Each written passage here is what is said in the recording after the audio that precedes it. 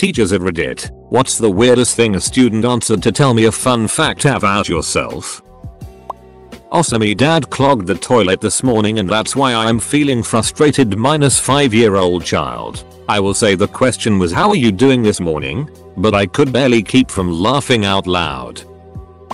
A guy in my class introduced himself by telling us how he decided he wanted to study philosophy because one day he was really high peeing in the street and he saw a couple of people working and he wondered what they were doing. So he realized his passion was wondering. He dropped out like 2 months later. I am not a teacher, but this guy in my class named Shane has this medical condition that causes him to grow tons of hair at an early age. Full beard in middle school. He would say I'm Shane and I'm very hairy. A student once told my wife that her daddy had a special device that he had to blow into to start his truck. In my psychology class, we were talking about the early signs of serial killers and the quietest girl who never spoke told the story of when she lived in Chicago. She had a friend around 5th grade who would always stomp on baby birds and once put his hamster in the microwave. Well, his parents were having difficulty keeping up with his antics, so they sent him to his grandmother's, who he promptly stabbed to death when she woke him up for school. So that was interesting. Had students, age 11, sharing strategies for dealing with difficult emotions, one at a time in a big circle. One girl talked about digging her nails into her face whenever she was feeling stressed or anxious, and I had to explain to the class why self-harm was not a good coping strategy. We did one of those 2 truths 1 lie bits. Girl stands up and says, I've never been out of the country. I'm a twin.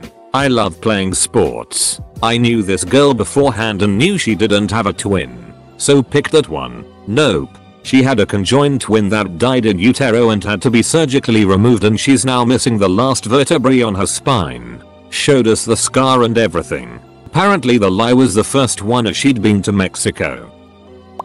Not a teacher, but I was a helper in a middle school classroom. A young girl, who seemed uninterested, said, with no hesitation, that she can chug an entire bottle of beer. She got expelled later that year for keeping drugs in her locker. Student told me that there is a chapter dedicated to him in a dental surgery textbook because of a very rare disorder that he had as a child. I may still have that essay. I've had my hand up a sheep's bum shocked me slightly. Child of a farming family, helping with lambing season. That he has been to juvie multiple times and is currently on probation. Then he pulled up his pants enough that everyone could see his ankle monitor. That was something. During French class, a guy in my class said that he liked stabbing children. He meant that he fences but didn't know the exact translation for that. When I was in my first year at university, my law and society professor made each student get up, say his her name and tell why they picked law school. Well, a guy got up, said his name and the professor interrupted him by asking Anim, are you related to X? The guy, yes professor. He is my grandfather. Then the professor got excited and started talking about what great of a guy X is and that he haven't heard of him in years. Then the professor asked how he was. Anan replied, he is dead sir. The whole class was trying to hold the laughter. It pretty much broke the class that first day. My friend is really quiet. He doesn't really talk unless talked to. He's really cool though and has some things he enjoys doing. Literally second year I knew him. The teacher asked this and he said he's a professional bowler with a 300 best. And I was like, why haven't you told Emmy this? That's amazing. I guess it just never came up. Haha. Knew him for a whole year and never knew that. Okay, so I had psychology back in the spring semester before COVID hit and I sat next to a girl who I was good friends with from high school. Professor asks her for a fun fact and she said, I like to watch people get cut open. She obviously said it for effect, but she cleared it up by saying she liked watching videos of people getting plastic surgery because it's satisfying to watch. I teach ESL and every lesson we start the class by sharing something good that happened to us over the last week or so. Needless to say, kids share the most random things ever. I have many weird stories because of that. We enforce a rule that they need to share good things so they don't start one-upping each other over whose grandma had the worst death lol. One day, a student said, I was riding my bike over the weekend when I fell. I could see where it was going but didn't have enough time to enforce the rule when he just spat out. I fell over a wired fence and cut my neck. It just kept gushing blood. A lot of blood. I reminded him that we were only sharing good news when he said, "It's good because I'm still alive." I had a good laugh and agreed, but the damage was done. Every kid after him wanted to share about the most horrific injury they had or witnessed. In the context of having students introduce themselves one by one to a new boy in a small high school class, a girl said her parents got her a nose job and a boob job. Even though I'm a professor, nothing that's ever been revealed by this question has ever been as awkward or uncomfortable as an occasion that happened when I was still a student. This was when I was in my MFA program for creative writing. If you've never been in an arts program before, it probably won't surprise you to learn that they can attract some weird personalities. It was the first day of a fiction workshop and the professor decided that he wanted us to all share something interesting about ourselves, and for some reason one girl, Ashley, decided that this would be a good opportunity for her to tell us about her long history of drug abuse and the equally long period of mental psychosis she went through as a result of it. She didn't do this as a quick answer either, but as a long drawn out list of every single drug she had ever experimented with, followed by a catalogue of every single delusion she suffered as a result. The only one I can remember now is that at one point she became convinced she was a millionaire and her family was hiding her money from her. All of this was delivered in a monotone monologue with her eyes glazed over that lasted at least 5 minutes, which was met at the end with a long, awkward silence before the professor said, "Well, that was definitely something interesting," and moved on to the next person. I have 2 thumbs on this hand. I am raising cockroaches in my closets to sell to the reptile shop. Edit to say, thanks for the silver. I want to clarify that these quotes come from different kids, but it's definitely more entertaining to imagine them being the same. Also, I learned so much about cockroach raising from the comments. I wish I had asked more follow-up questions at the time.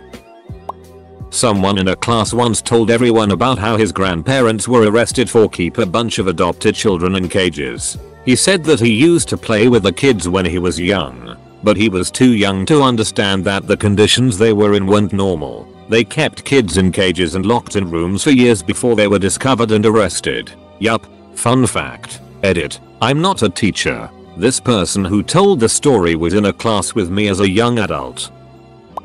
I was an ESL teacher in Indonesia and a student once told me every morning she cleaned the it on her bed. I asked her to clarify, worried she had a serious digestive issue. She answered, "I brush my teeth, wash face and clean bedsheet."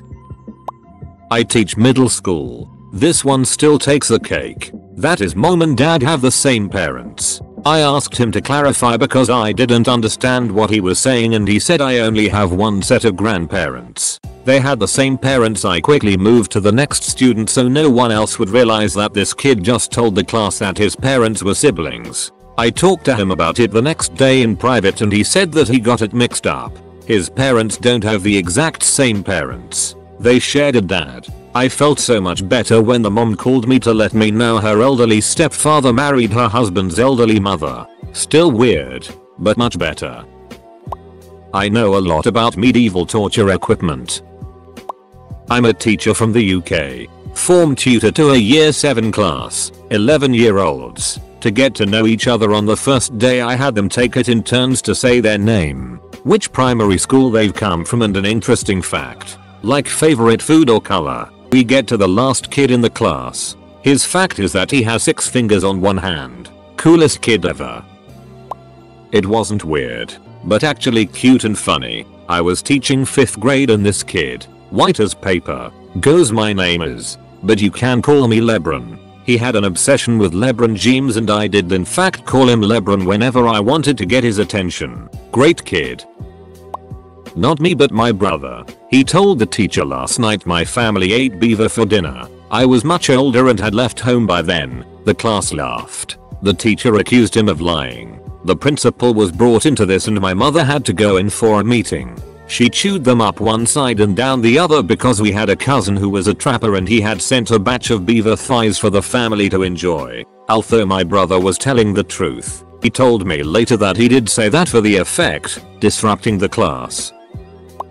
Kid in my kindergarten class said, "My pee-pee fell off at Disneyland." I didn't ask any follow-up questions. I don't ask for a fun fact, but on the first day I always ask, what's your most recent obsession? Low stakes, building affinity networks, etc., etc. In my first semester, a student said air, as in oxygen. Not a teacher, but on the first day of 9th grade we had to form a circle and say one thing about ourselves that we thought was unique. When it was this dude's turn, let's call him Mike, Mike stands up and says in a really serious tone goes, my mom and dad grow weed. His house got raided the next day and his dad got arrested SMH. My arm is duck ed all in the deepest southern drawl and proceeded to wildly swing his ducked up arm around. He was 12, had Erb's palsy and also got detention that day. He might be one of my fav students. Opposite side of the classroom. But on day 1 of class our professor spent most of the time talking about himself, his mental health, and how he was friendly with students. While he didn't say anything specifically creepy, the more he talked, the more put off I was. It just seemed deeper than a get to know you as the first time I'm meeting you speech should have gone. It was an intro to research class and I already had research experience so I got permission to waive it and I dropped the class. Later learned he killed his previous TA girlfriend before killing himself. During an introductory activity for my new class, a boy, age 9, got up and said my dog has to wear a cone on its head because dad had his bollocks cut off.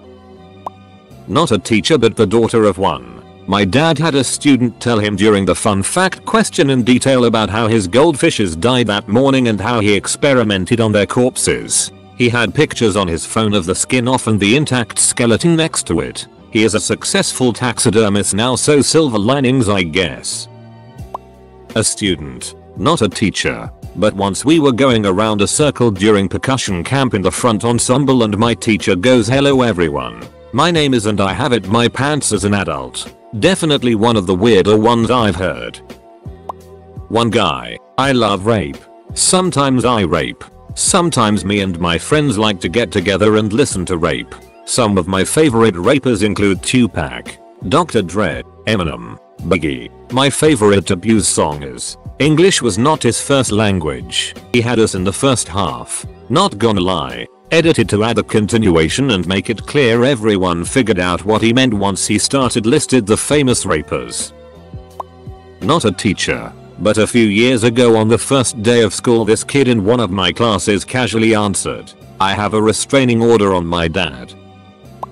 You will think less of me if you Google me. I'm a student but a kid in my class said that he loves chicken nuggets and sat down and didn't say anything to anyone else for a month. I have so much admiration yet confusion for him. I was in one of the first small required classes for my teaching degree and everyone in the class was studying to teach. It was day 2 or 3 and we were doing a get to know you activity where we share something about ourselves. I don't remember the exact question but it had something to do with what you regret take back. A guy came in late, when almost everyone has answers the question, and the professor asked him the questions and he thought for a moment and said I regret letting my friend talking me into dropping acid. The class was silent for a good 20 seconds until the professor said maybe next time we only share things that are legal. I hadn't seen him in any other teacher classes since. Still laugh about it to this day.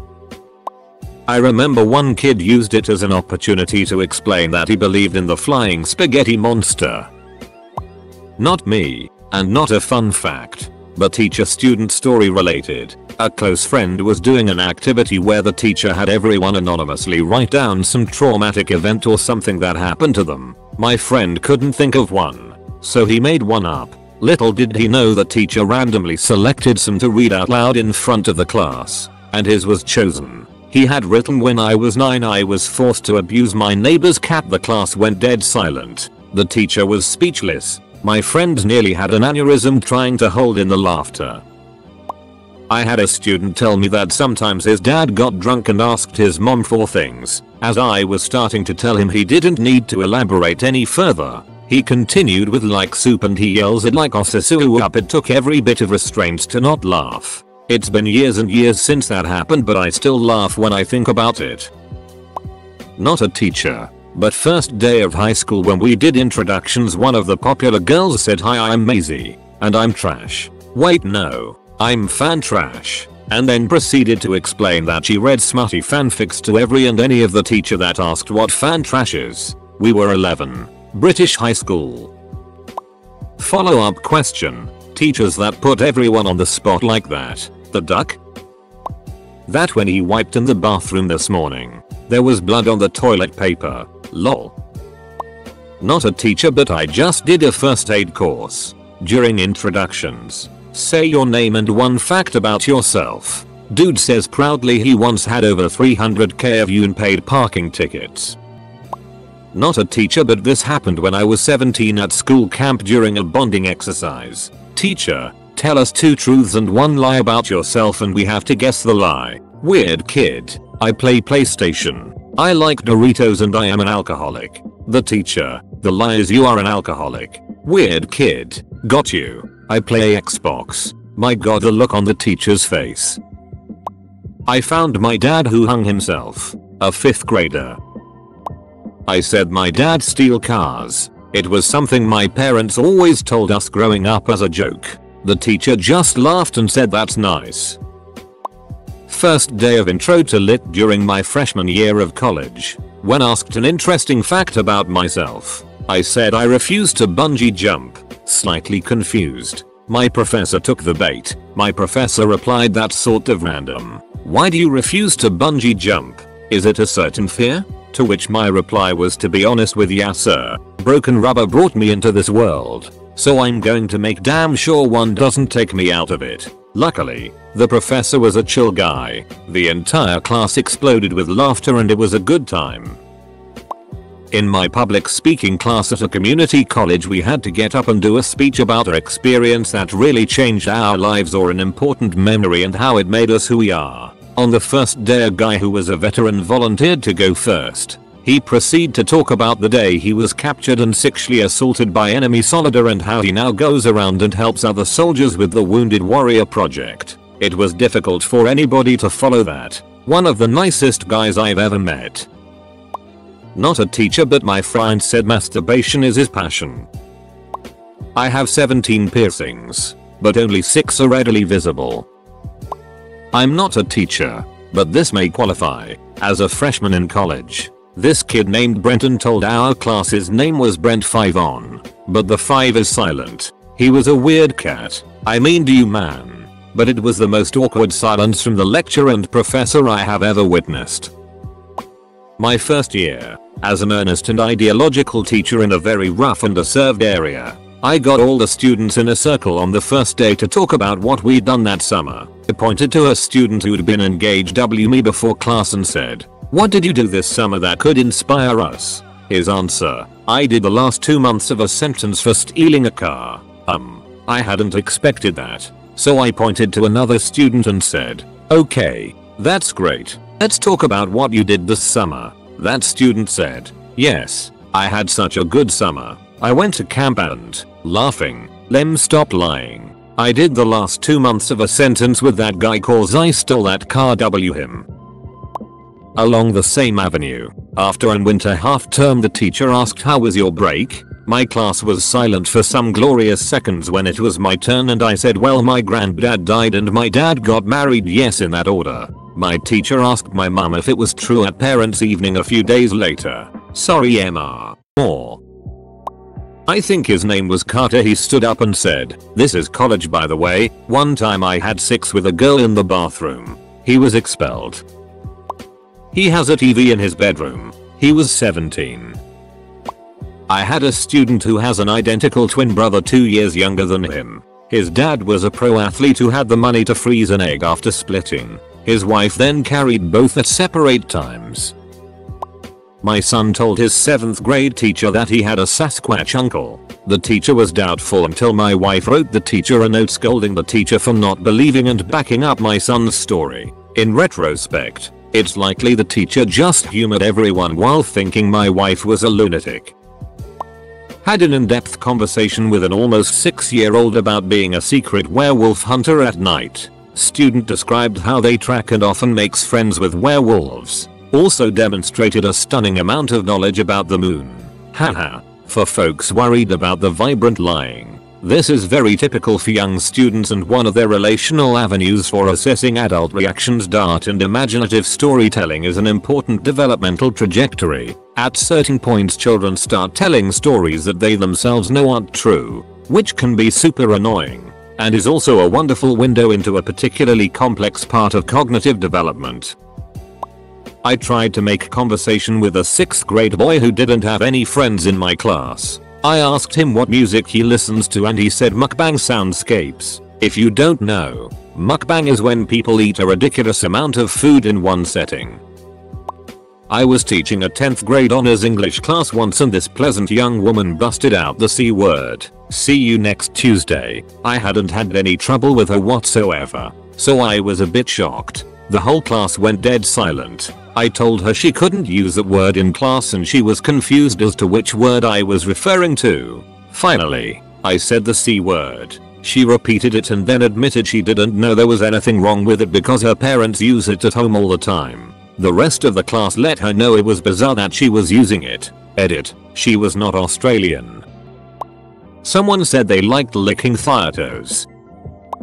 Taught elementary school the past few years. One kid told me he was a dragon when he was born but changed into a human as he got older. He was absolutely convinced and couldn't be persuaded. Obligatory. Not a teacher. First year college. A guy shared with the class that he hated dogs. We were veterinary students. 1 year later he dropped out. And 3 years later I dropped out too. I had a 3rd grader who was in my gifted and talented class. This is relevant. Her classroom teacher complained to me that when she asked this question of her class, this girl answered that she likes to break things and make voodoo dolls of her enemies. 3rd grade. Needless to say, I told the teacher that somewhere in an 8-year-old girl's bedroom is a voodoo doll of her and probably me too.